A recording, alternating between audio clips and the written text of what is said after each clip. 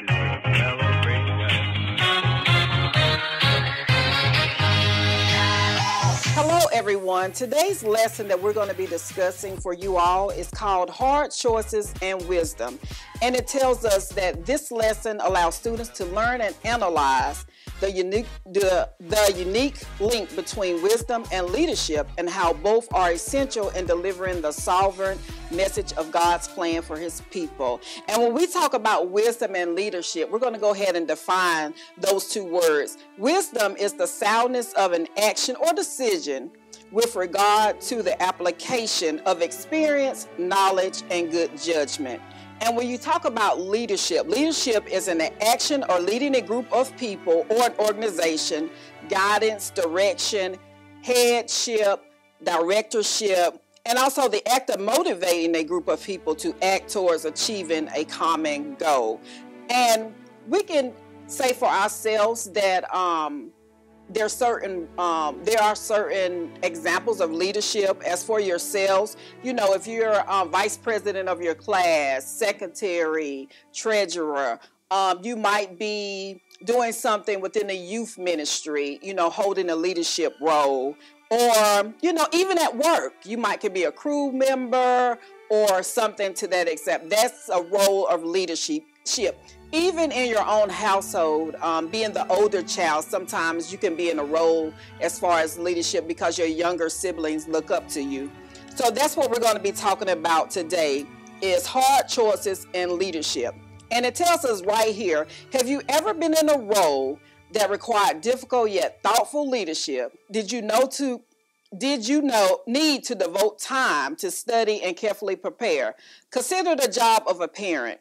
Its role that comes with little or no instructions, yet parents must consistently demonstrate wisdom and leadership. Describe the choice parents must make as they care for and raise a child to adulthood. So in your spare time, I would like for you to make up a list of what are some of the roles that your parents play? What are some of the things that they have to do, choices they have to make as far as raising you? And I can give you an example of one, and that example would be we have to go to work to provide for you all. That means housing, water, food, clothes, you know, all the needs that we need, electricity. Those are some things that, you know, going to work that provides those things. So in your spare time, I would like for you to make a list of some of the choices that parents have to do to guide you in the right path from your child to your adulthood. Okay, in today's lesson, when it talks about hard choices and wisdom, we're coming from 2 Kings 22, verses 14 through 20, and that is the New Living Translation. And today we're going to be talking about this lesson that focuses on the intersection of obedience and leadership and how both share a strong link to God's plan for humanity. The scriptures reveal a brave and wise prophetess named Huldah. She changed a nation with her two most powerful gifts, a devout love for God and her trusted reputation of prophesying God's word. As we study 2 Kings 22, you will understand that Judah was in deep trouble with God. When the book of the law was found in the temple, young King Josiah only trusted Huldah to interpret the information therein. The king's choices seemed remarkably unusual given that there was a majority of male prophets, and during this time the prophets were Jeremiah and Zephaniah. Those were the two prophets. And I guess it kind of seemed a little weird because he didn't ask males, which what we can look at today because, as you notice today, we do have a female vice president. So women all you know, play an important role in situations. And then also we're going to talk about, nevertheless, she didn't disappoint. Huldah did not disappoint. Huldah boldly interpreted God's fate upon Judah, clearly emphasizing her prophecy with these words, "Thus say the Lord." Huldah made it clear that she was only the deliverer of God's word. In short, God decreed that all Judah would be destroyed for their disobedience and idolatry. But because because of the king's desire and effort to honor God and keep his commandments, the destruction wouldn't happen until he was peacefully laid to rest. This was a dangerous task, but someone had to deliver God's truth.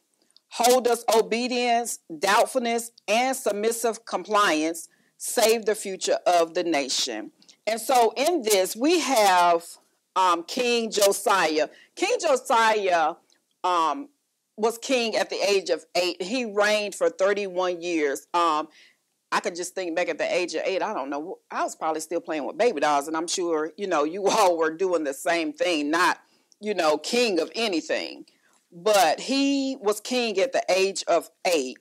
And Huldah, she was a prophetess. And a prophetess is a woman who speaks for God by divine inspiration. Also, a woman who foretells future events, a woman who is a spokesperson of doctrine, cause, or movement, and is often referred to the wife or female companion of a prophet. So that's what she was. She would interpret things for Josiah when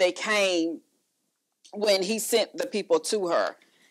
And so in today's lesson, we're going to talk about God's prophetess, which is Huldah, God's condemnation, and God's affirmation. And, we've already talked about Huldah, the two things that she did.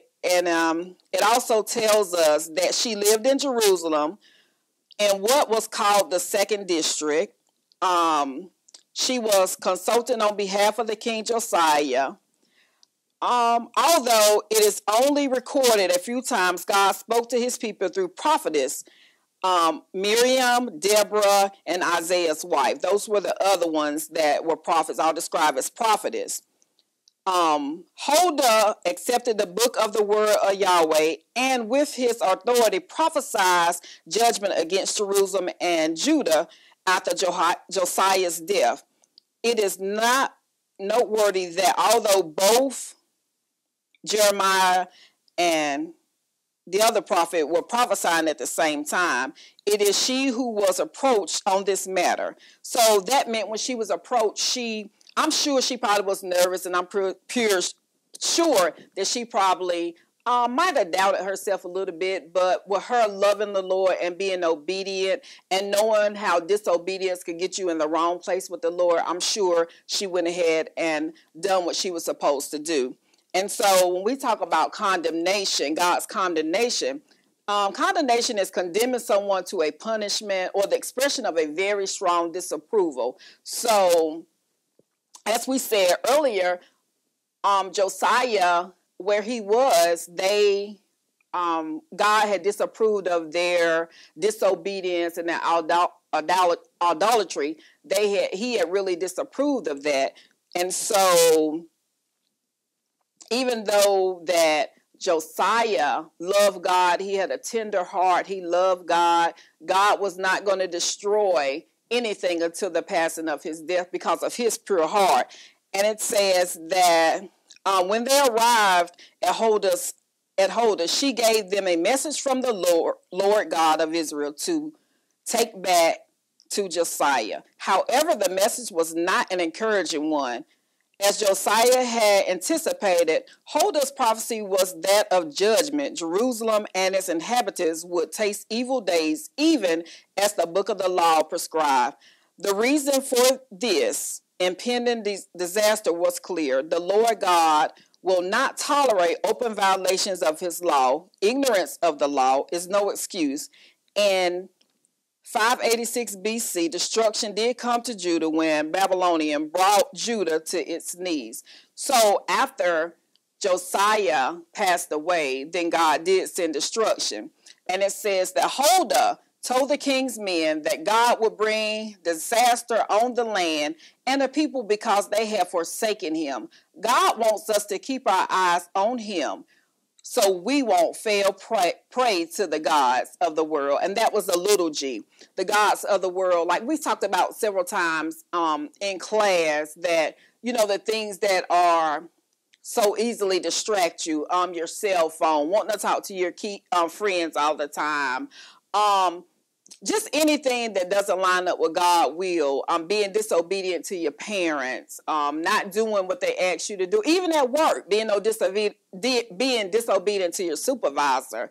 Those are not good things and could, cause you to be out of the will of God. And so after we shift our focus from God onto ourselves, other people, and other things, let's make sure we turn to what the Lord wants to do as we want to be, because we don't want to be condemned like Judah. So it asks a question: what daily practices help you remember to worship God alone rather than modern idols of work, comfort, or success? So what daily practices do you do that help you remember to worship? Some things that I do is I constantly pray all the time. I just don't pray when I'm in trouble. The Bible tells us to pray without ceasing. That means at all times we should always pray. And, that's one thing that will keep you in worship. So always remember to pray. Always remember God's word. Are you probably going to be able to quote where the scripture comes from? But if you study God's word, then you'll be able to carry it in your heart. And then we talk about God's affirmation. Affirmation is a positive reminder or statement that can be used to encourage or motivate yourself or others.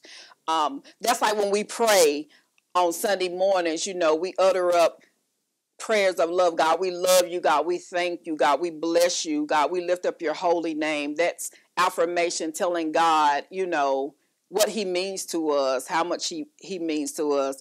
And so in verses 18 through 20, it talks about, as if so often the case, God's prophecy of doom concludes with a glimmer of hope. The prophetess Huldah speaks another word to the messengers for the king. Josiah would experience God's mercy and grace because he humbled himself before the Lord and had a tender heart. Josiah humbled himself when he tore his clothes and wept over what he read in the book of the law. In God's tender mercies, he indicated through Huldah, King Josiah himself would die before these days of horror appear. Indeed, Josiah's death occurred in 609 BC, 4 years before Nebuchadnezzar attacked Jerusalem.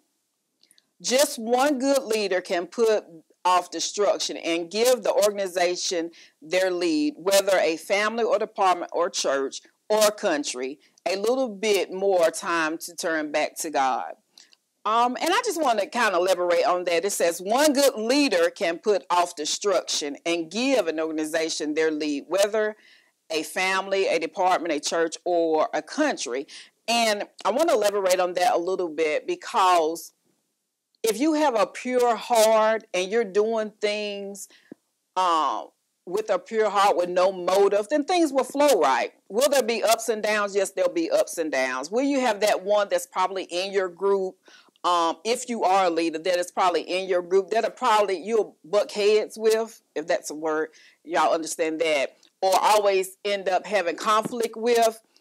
Is that going to happen? Yes, it's going to happen. And a lot of times when we are in leadership and those things happen, that is for us to go seek God, ask God for guidance, ask God, what do we need to do?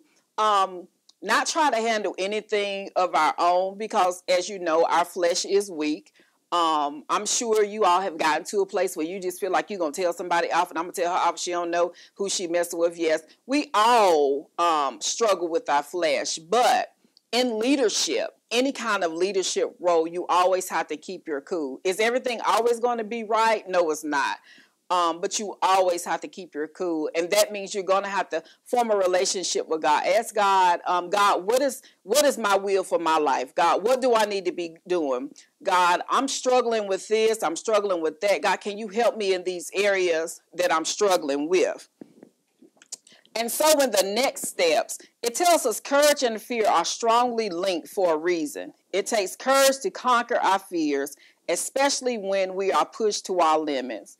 We will face challenges that seem impossible to win. God knows this and offers us divine encouragement. Huldah understood that her wisdom was appreciated, but her prophecy for Judah was risky. Yet she was wise enough to realize that it was more important to be strong and of good courage, for the Lord, her God, had spoken, and she believed that he would never leave nor forsake her. Despite her grave vulnerability, she obeyed God and saved the nation, which continued the lineage of Jesus Christ, our Savior. Therefore, we can be confident that the Lord has provided believers a path to go forward boldly. Steadfast faith, wisdom, and obedience are keys to accomplishing our purpose to fulfill God's plan. So, she, being in leadership and being in that role, she, even though she probably didn't want to do it, probably knew that it was going to be a bad work, but she still done it because she know the Lord, her God, was not going to forsake her for being obedient and doing what she wants. So I seen this thing that says it's 5 essential leadership skills. This is just 5. This is just the core of some skills. You know, there are many different styles, but in leadership, you should be able to communicate. You should have creativity. You should be have motivation, positivity, and be able to give back feedback. So those are just 5 essential skills in leadership. And like I said earlier, there are many different types.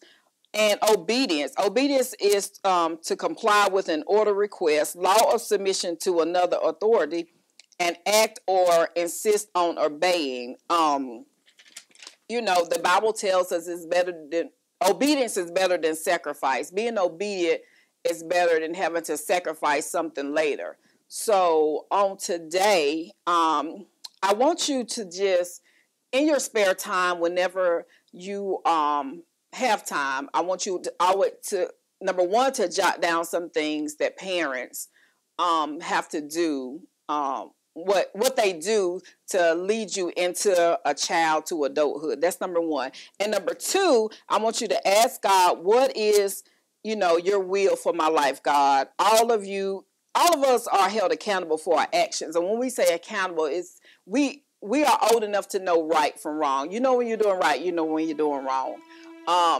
So that makes you accountable for what you do. So in your spare time, just ask God, what is my will for my life, if you don't know.